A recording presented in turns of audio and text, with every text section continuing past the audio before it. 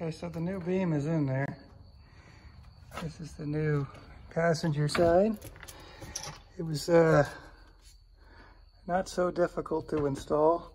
There's these indents here, one there, and there's one here. And there, on the new one, it's on both sides. On my old one, it's only on one side. I don't think it really matters.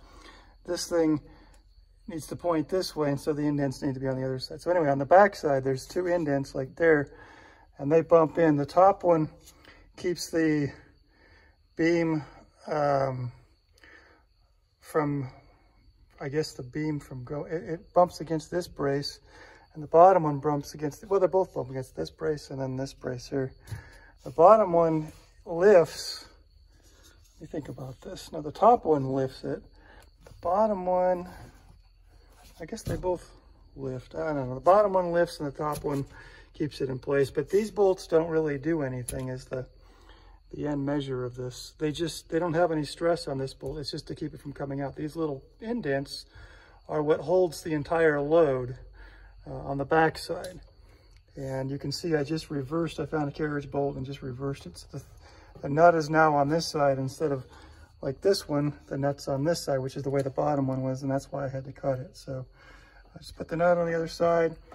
Those aren't really doing anything except keeping it from popping out. So just holding it in place. And the load, again, is on the indents of this mounted through the frame and onto these positions. So it's in. It's actually supporting the weight now.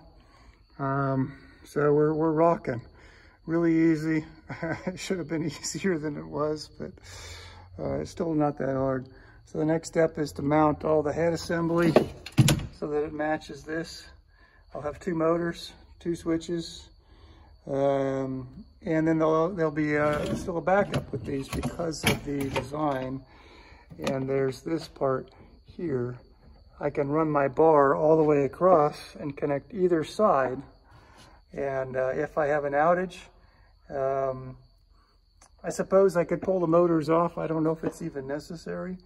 When you have an outage, you could probably just put the bar in there and run either motor, and they would jack them all the way up, one way or the other, with the motor in place. It does look like that's the design for these guys, because there's actually a manual override on this gear set on the back here, and I'll show you that. This is the, yeah, it's kind of hard to describe, but this part is a manual override here. So you can hook up a tool to this. In the event that your motor fails, then you can jack this up manually using the gear set. So it looks like these motors are designed to stay in place and be manually overwritten. So pretty close. A lot of wiring left next, and the switches obviously, but it's in place. It's holding the weight, holding the load. Swapping it out wasn't really that difficult. So yeah.